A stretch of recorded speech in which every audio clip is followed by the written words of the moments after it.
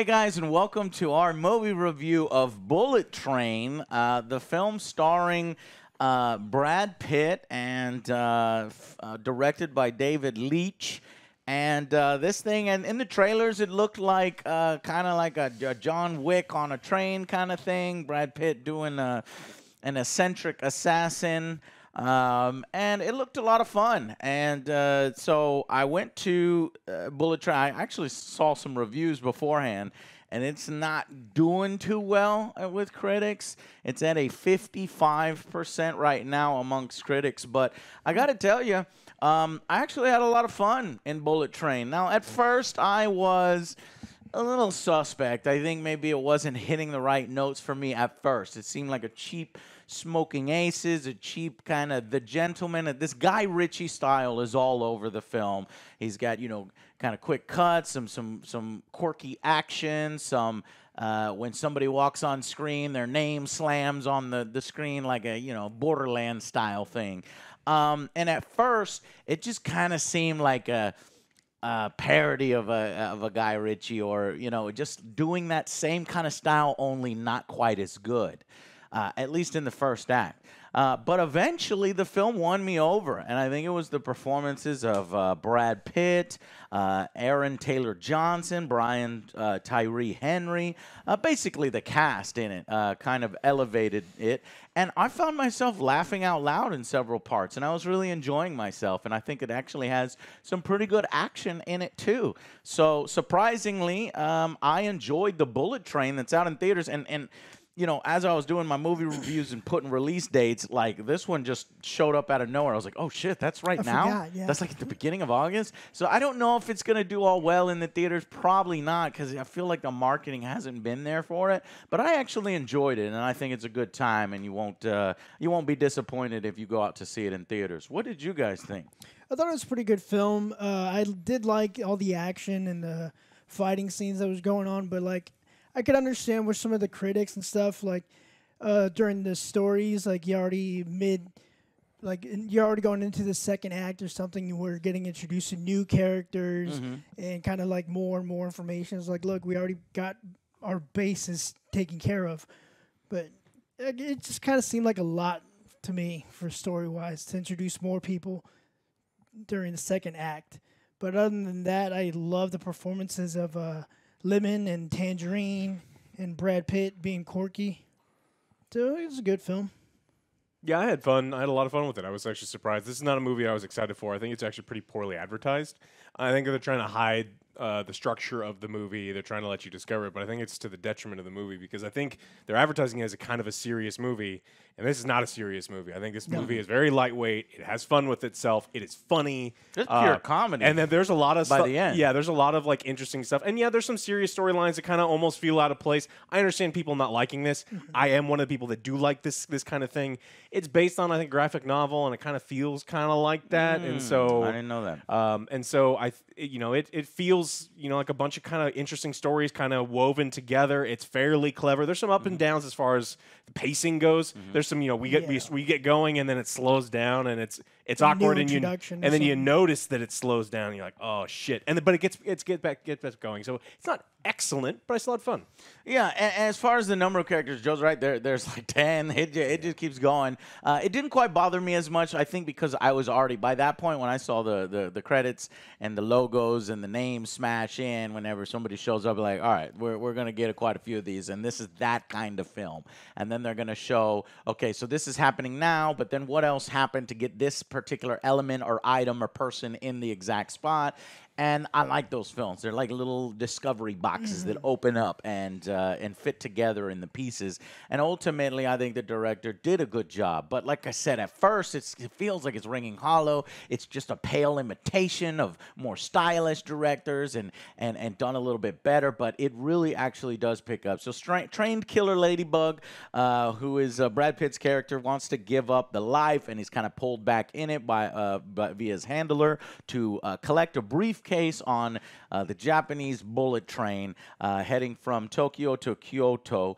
And on board, he's got a ton of other competing assassins as they try to get this briefcase and see how they're all connected by the end. And it does have quite a third act, and it does, honestly, I didn't expect how it ramped up the action and how fun it was while still maintaining the comedy, but having that good action in there. And it looks like it had a budget to it. The budget here, $85 to $90 million. Can you believe that? They did it for less than half the budget of The Gray Man on Netflix or Red Notice. And I actually like this one better than those. Oh, for I sure. think, for at least, $90 million. That was Batgirl too. WB completely shelving a whole film like this on it. That's just crazy. Anyways, yeah. So would you guys? I think if you're looking for a Guy Ritchie style, fun little assassins, John Wick on a train that's a lot funnier, and almost pure comedy. I went in, by the end, I'm like, this is a comedy film with some action in it, rather than the trailer, which made it look like it was an action film with some comedic elements. That's how I approached it, and I had a lot of fun. So I would recommend going out and seeing it in theaters. I mean, what's it competing with right now? What did we just review as far as movie-wise? There's not in the theaters. I don't know. Not a whole lot out right now. Super Pets. You're right, Joe. That was the last thing. This is much better than Super Pets. Yes. If you're gonna go out and you just want a night out with the family or something, or with the boys, Bullet Train's a good time. And if you manage to catch it on VOD, whatever service ends up having this film, it's a good watch. Would you guys recommend going out to the theater, or do you think you could wait? I wouldn't say rush out and go watch it. I would just say if you want to go check out a movie, just check this one out. Okay, well, you want to do final verdicts? Yeah, sure, we can do final verdicts. Go ahead. Yeah, for me, it's gonna be a 7. I did like the actors; they did a great job. Lemon and Tangerine were fucking hilarious. Those are the guys stole the show for me, and obviously, Brad Pitt was acting quirky. Like I don't know if you ever seen Burn After Reading, kind of like that. Yeah, I like it when he's like doing like these more comic roles and stuff like that. But I think some of these characters kind of stop the story mid. Is like, do we really need all these characters? Yeah. Just I'm okay with a number of characters, but you got annoyed by them. Yeah, it's like, all right, one after another after another. It's like, isn't this movie about to wrap up? It did feel a little longer, but I felt satisfied by the end. I'm like, there's one complete story. They do try. They don't really kind of sequel bait, but you could see it if it's successful. You could see it maybe doing another, but I don't think it's necessary. I think you could just have this one. Yeah, but it's Hollywood. It doesn't matter if it's necessary or not. If they make money, they'll do it. Yeah. And I think Prey. That's what I was thinking of. The other movie that's around, but that's on. Yeah, that's Hulu. If you're thinking about going out, theaters, you want to save your money, watch Prey. Pray over this. But if you want to go out and you like a film like this that you've seen in the trailer and you want some comedy and action, Bullet Train's got it. Let's go. So, final verse, continue. I'm also going to go with a 7. I like this movie. There's a lot of really kind of... After they start to reveal more of the plot, and if you think about it and go, wait a minute, how that doesn't make any sense. Like, what? Everything's completely left up to random chance, but they act like, oh, everything was planned to the T. It's like, no, it wasn't. This is kind of dumb. And so it is lightweight. It is lightweight fun. It is. I had a good time with it. So I think it's a good movie. I think that's what for us a 7 out of 10 is. Yeah. But it's got some issues. Yeah. Surprisingly, the casting choice for the White Death was, this is a great actor. I don't want to spoil it. We'll talk about it in spoilers. Great actor, but I don't think it kind of works here, unfortunately, and it's surprising with the level of this actor. But if you look at a comedy and maybe we're just you're getting a paycheck and you're doing a funny thing, then I guess, but I really don't think that's what they were going for. I thought they were really pushing the whole White Death aspect. But yeah, it's satisfying. It was fun. If you want to wait till it comes out on VOD, just remember about it. It's a good one. So, Bullet Train, we'll talk a little bit about it in spoilers in our shortest movie review ever. What'd you give it? I didn't even give it a rating. That's 8 out of 10. Oh, okay. I liked it. It won me over. There were some laugh out loud moments, and once it caught me there, and I realized what it was going for. I mean, there's ridiculousness we'll talk about in spoilers, and I just went along with it, and I thought it was great. Maybe it helped that I went in with low expectations from critics kind of railing on it, but I thought it was good. So, anyways, go check that one out, and we'll see you in the spoiler section.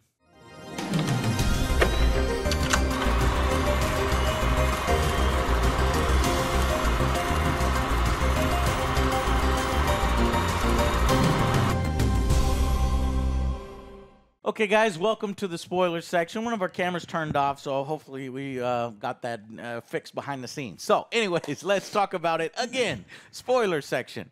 So initially, the character I was talking about, White Death, the casting choice there was Michael Shannon. And he plays a Russian...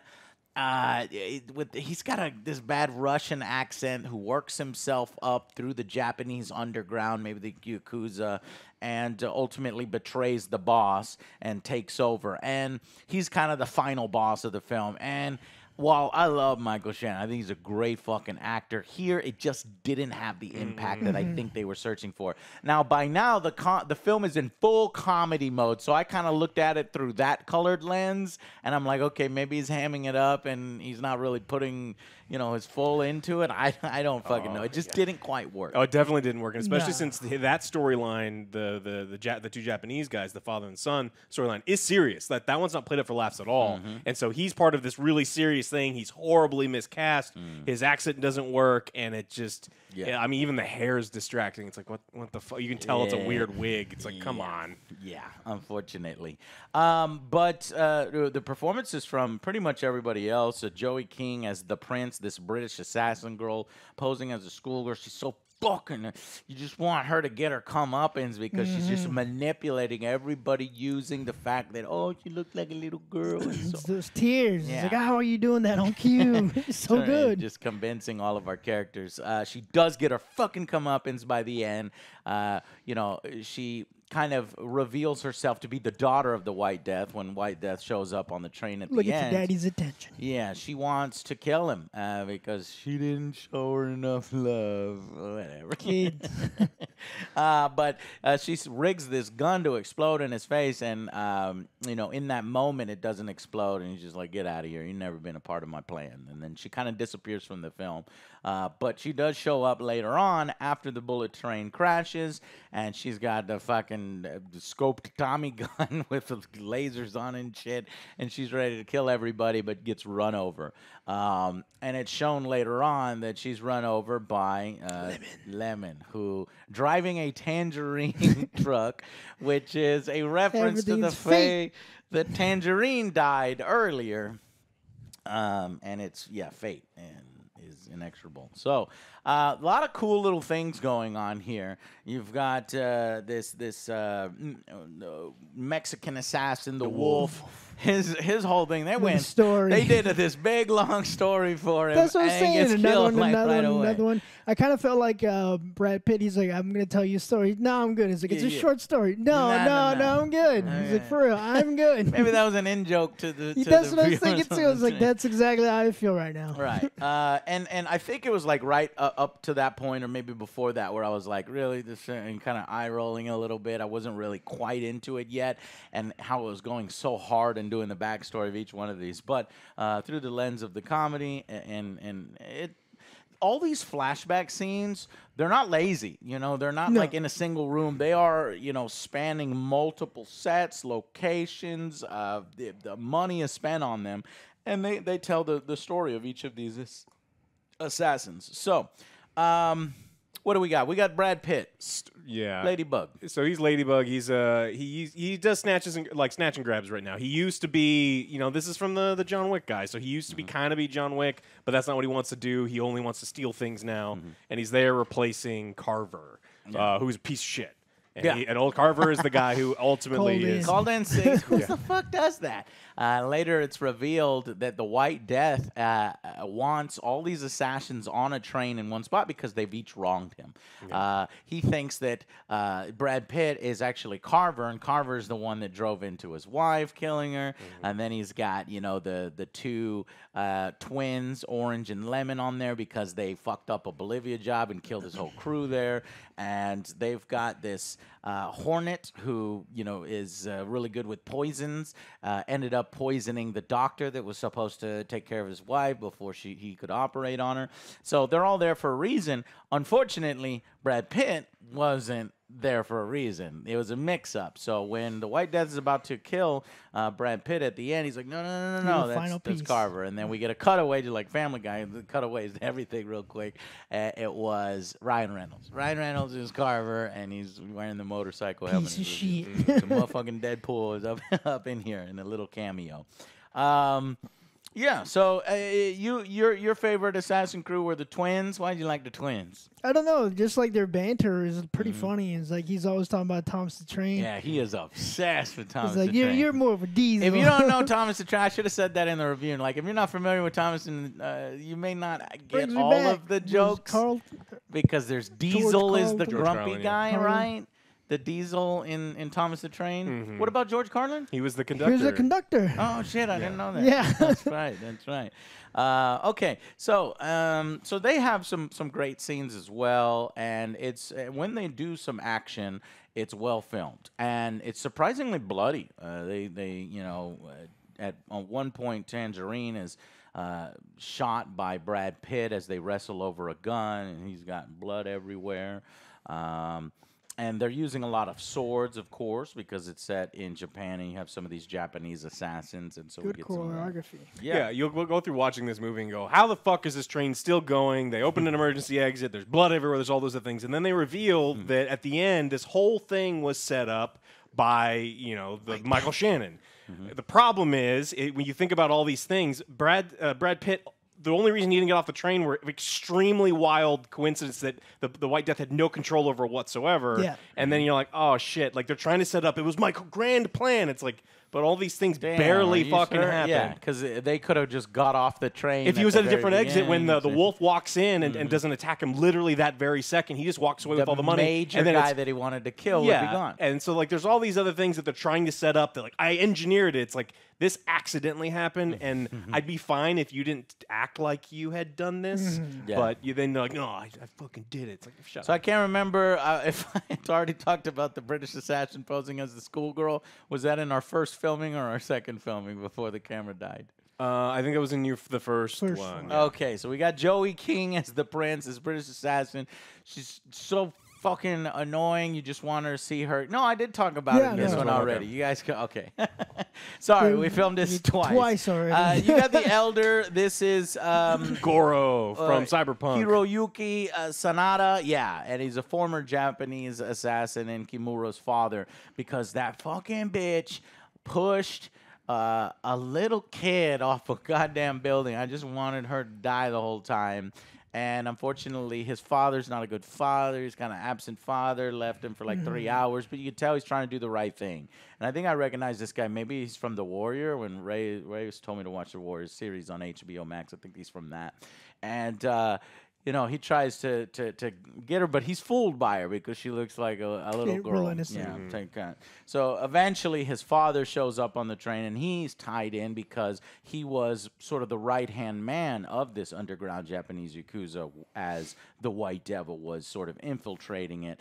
And eventually the White Devil kind of buys every single ticket, or was it?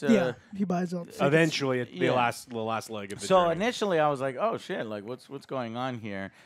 Is he the White Devil? But no, that doesn't make sense because the White Devil was Russian. But he's on the train, and he tells Brad Pitt that story that he wants revenge on the White Devil too. So you got tons of people that want to kill the White Devil. But yeah, so another unnecessary cameo. I'm not really sure why she's there.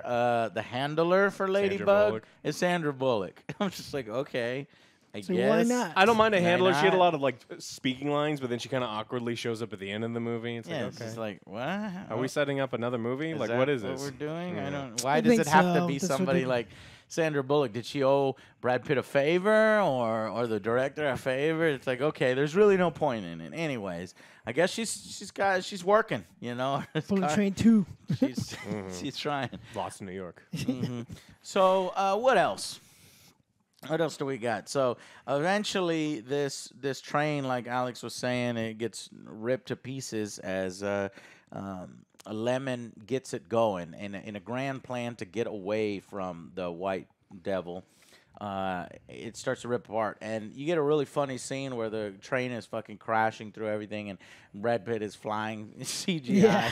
and just shit is hitting his face, and it's just hilarious. And a lot of these characters have one of them. The prince has this good luck thing where she just gets lucky all the time. You're like, God damn it, die already. And Brad Pitt has bad luck all the time. And there's a cool scene where this. The elder is explaining that ladybug name that they gave him is not really, it has its own meaning, that the spots on the back of a ladybug or the seven sorrows, and it's taking on all the bad luck so that everybody else around it will have a good time. And he's like, but I don't want That's to have bullshit. the seven. That's a bad deal. But yeah, just some So good you banter want- back and forth. Even as they're fighting at one point, Aaron Taylor Johnson's character, Tangerine, is fighting Brad Pitt. And I honestly thought, because I recognized Kamiko from The Boys as the little train thought she was conductor gonna be in it lady, too. I thought she was going to be like the secret hornet assassin yeah, or something like someone that. else. Right, but it turns out to be this other girl who's in a panda outfit, or the Japanese train car with the kids. And Yeah, Domino. Domino, and she actually hits Brad Pitt. I was so scared because Burn while reading. Okay, hold on. Let me X that out. Don't. If you haven't seen that, ignore what I just said. I was so scared that Brad Pitt's character would be taken out by somebody, right? And at one point, this Hornet character who poisons people, the blood just runs from their eyes and they start vomiting blood, actually ends up killing the White Death's son on the train while the two twins were away. But it doesn't matter because the White Death hated his son. Yeah. That's a little He side wanted thing him to too. die, Wanted yeah. him to die as he was responsible for leading his wife out that night where she got killed. Anyways, so she actually hits Brad Pitt with the venom, like, oh, fuck. But he hits her back, like, almost immediately. It was intelligent. And they're just kind of sitting there sweating. And she takes out the anti-venom, just as he anticipated. So he takes that. And she didn't have a second one for her. So she dies a horrible, You don't have a horrible backup? death. Mm-hmm. And Why it's would you not have a backup? yeah, and like I said, this film is bloody. They don't hold back from the gore and That's the why I love blood, the action. and the action is good. So she That's what is raised it. writhing on the ground, And and what- it's karma. Well, and it's funny because Brad Pitt's like, what do you want? Do you want a water? I can get you a blanket. You wanna hold your I wanna hand?" hold your hand? And he's like Great genuinely trying to sense be of nice. humor. And she's dying horribly in agony. Yeah. So what else? So the whole time that the prince, the annoying girl, has the father and the grandfather's grandson captured, and she has somebody watching over, and she's like, I'm gonna kill him if something happens to me. But luckily, the elder has his own, money and assassins, and he manages to take out that guy to make sure that the son is safe. So her plan kind of falls apart, and she's eventually killed, like we said, by what's his Lemon. Lemon. I don't know if we already talked about that because we filmed it Yeah. a few times. Why don't you guys take it over? No, we did. We talked about that. Okay, Yeah, so good. Lemon at the very end, and he jumps out of the train a little bit early, and then when he's walking down the road, Dottie died. he sees a tangerine truck, and then he sees a sign for Kyoto, 10 kilometers. So he gets in, and it runs that bitch over. Caesar. He actually he jumps out saving Brad Pitt's life because at some point there was one of the assassins that still has a gun and was going to shoot him, And he's like, are we brothers now? Because he ended up shooting. Unfortunately, Ladybug is responsible for killing his best friend and his twin. And we accidentally, and we see it. But he's like, yeah, but then you shot me, and then he shot him, and all this other stuff. And he's like, by the end of it, they're kind of bonding a little bit. And he's like, are we brothers? And he's like, fuck no. But he does help him and save him at the cost of his life. Or so you think. But they land in water, and as soon as they landed in water, I'm like, he's not dead. They're going to show him at the end, which he gets to do that thing. So, yeah. What else? Anything else? I think we're good to go. It was a fun little movie. It kind of, reminded me of what's that one with Jason Statham? Snatch? No, it's Locked and Loaded. Yeah, maybe it was like Crank and all those kinds of fast editing ones. It just had a good pace to it, and eventually won me over. So apparently it was based on a novel from Kotaro Isaka, a direct adaptation. Okay. Well, maybe I'll look that up and check it out because it was pretty fun. All right, guys. Well, that's our opinion on Bullet Train. Check it out, and we will see you guys on the next Angry Joe show. Bye, guys.